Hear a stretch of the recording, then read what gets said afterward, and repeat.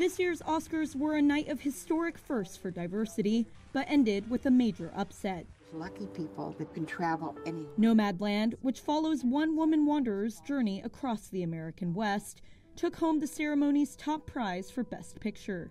And its China-born director, Chloe Zhao, became the first woman of color and the second woman ever to take home the award for Best Director. In her acceptance speech, Zhao cited a Chinese poem from her childhood as inspiration for her work. 人之初，性本善. People at birth are inherently good. This is for anyone who has the faith and the courage to hold on to the goodness in themselves and to hold on to the goodness in each other, no matter how difficult it is to do that.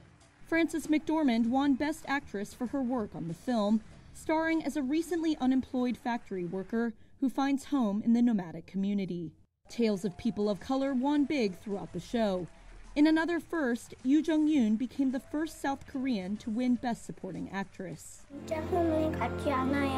Yoon played the swearing, gambling, but loving grandmother in Minari, a personal tale following a Korean-American family trying to build their American dream. Daniel Kaluuya was named Best Supporting Actor for his portrayal of activist Fred Hampton in Judas and the Black Messiah, which documents the trials and tribulations of the Black Panthers in 1960s Chicago.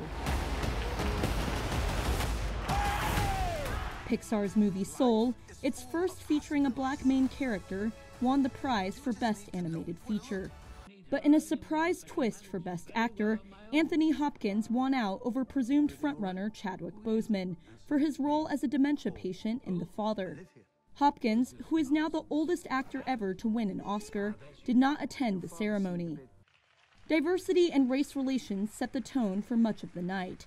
Actress Regina King opened the ceremony with a powerful speech about police brutality and racism, later echoed by honorary award winner Tyler Perry and Best Live Action Short winner Trayvon Free.